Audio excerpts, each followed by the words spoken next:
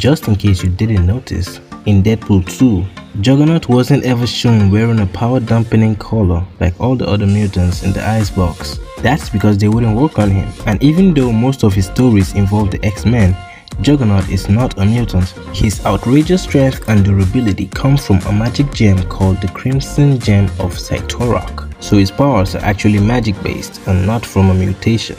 So how was he ever contained in the first place? Your guess is as good as mine. So